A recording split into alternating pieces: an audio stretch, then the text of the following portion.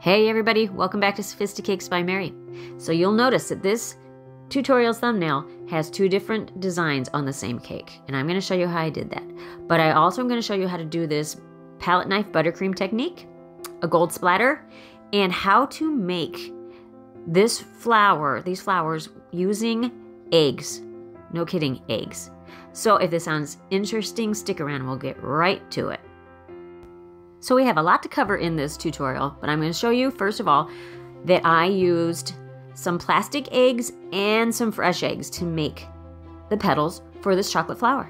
And what I'm doing is just cutting down some saran wrap into some more workable sized pieces. I'm just setting those to the side. And for the egg ones, the actual egg ones, I sprinkled on a little bit of cornstarch because eggs will have condensation, and to keep the saran wrap from sticking too much to the eggs, I went ahead and put that cornstarch. And just wrap them up real good, nice and tight, and then put them in your tray until your egg carton until you're ready. And for the other ones, since we don't have to worry about that, I am just coating them in shortening. Just to actually, for the opposite reaction, to get the plastic wrap to actually stick to the egg, but it'll also make it easy to remove when the chocolate has set up. Now I just wrap these corner to corner and then corner to corner and just twist it to get them to stick. Now I'm just using some candy melts for this. I have a purple, a pink, and then it's actually a peanut butter flavor. I liked that beige color because I was going for this lavender, or I'm sorry, not lavender, for this purpley pinky beige color.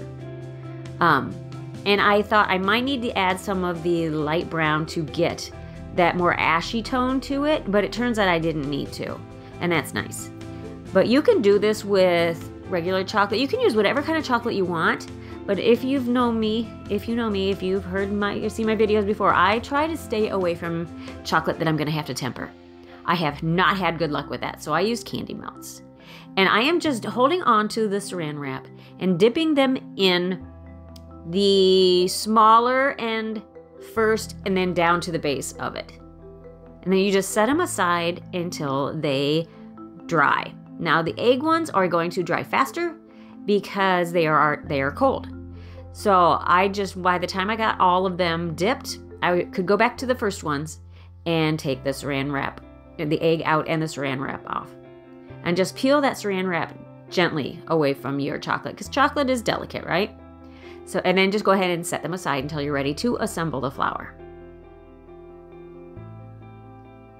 Now with the plastic eggs, I did kind of have to wiggle them around to get them off, and what I found worked best is to hold onto that saran wrap in one hand and then just pull the egg out with the other hand. They came out easier that way. And I'm going to go ahead and make some chocolate leaves. Just spread a thinner layer on your parchment, and I used this texturizing comb to create some movement in the leaves to make them look a little bit more realistic. And then just use my palette knife to draw the line around the shape of the leaf. And you don't have to do that. You don't have to remove the excess, but I wanted to make sure I had enough of the chocolate because I made a bunch of the leaves. Of course, I went overboard, made more than I needed, but you never know. You never know how they're going to work out. And then I just draped them over a petal former to dry. And once those dried, the petals, that is, I went ahead and I used some cupcake liners. I just kind of stretched two of them out. I was going to make two flowers and one bud. And then just put some of the melted chocolate on the bottom and just place your petals in. Now with this, you'll have to work a little on the faster side because that chocolate is going to set up pretty quick. The candy melts, it does. Just regular chocolate, you have a little bit more playtime with. But that cupcake liner is going to hold those petals up as they dry. And I went ahead and I left enough petals to be able to decorate around the outside. Add some more petals for the flower on top. That's why I used some bigger eggs. Kind of a combination of the eggs. The actual fresh eggs are smaller, and then the two plastic eggs are two different sizes as well. So I had three different sizes, and you want to start with your smaller petals on the inside and then go out to your bigger ones on the outside. And the inner section is 3 petals, then I went to 5. And typically when you do your outside layer of petals, there's gonna be 5 to 7. And then once these have firmed up, have cooled, then those plastic liners just come right off. And then just go ahead, and if you have extra chocolate, just kind of peel it away. Now be gentle with these chocolate leaves because they are very, very fragile. Touch them as little as you need to. And if you have hot hands, I don't, but if you have hot hands, go ahead and wear gloves to try to kind of prevent any melting going on. And then I just kind of set those to the side until I was ready to put them on the cake. In the meantime, I am frosting my already layered up and filled and crumb-coated cake. I just used a dark chocolate ganache on this. That's my standard, but I don't always do a ganache crumb coat. At work, I don't. I've had that question lately. At work, I usually use buttercream for everything, but when I'm doing these videos at home, I like to have the ganache. I don't know why. Probably because I'm paying for it at home. So I don't mind the extra cost of the chocolate, but my boss, you know, of course, save money where you can. And that's my color palette. I printed that off from Pinterest. I just Googled dusty blue color palette, and then I found a palette that I liked, and I'm trying to match those colors. Now, since they're more dusty, I went ahead and I just used some chocolate cocoa powder. Once I got the color basically where I wanted it, they were a little on the brighter side like they tend to be, and just use a little bit of cocoa powder and mix that in. That gives you a little bit of that ash background. And the cake had been in the refrigerator for about 20 minutes while I was mixing my colors together. So now it is firm to the touch, and I'm just going in with a brush and my scraper, applying it with the brush and then going in with my scraper. That's a fan brush. You don't even have to do that. You'll see I ended up not actually liking the result I got as much, and I went in and I made it different. You'll see what I did there. And then my mauve-y color, my pale mauve, another thing. That mauve color that I have on that buttercream there, I meant the flowers to be a little paler. I made the flowers first and then I mixed my buttercream, and sometimes they're in the same color family, but I didn't think that the mauve of the flower actually went real well with the color combination, and that's why I went ahead and did the second version with the flowers. But that's just me. That's just my eye. So I went in, since I didn't like the technique the way it turned out the first time. I felt with these depth of color that I got in this buttercream needed a little bit more concentration of color. So I went back in, just used my palette knife, and I am just doing some palette knife buttercream application. And then once I got that done, I went ahead and I used some buttercream is all I used to attach these flowers. I have buttercream on the ends of these petals as well to get them to stick in there. Use a toothpick if you need to. If you have a spot that it's wanting to fall, use a toothpick until it is set up. And then, yeah, you see there I had a little bobble, and I just used that buttercream to fix that.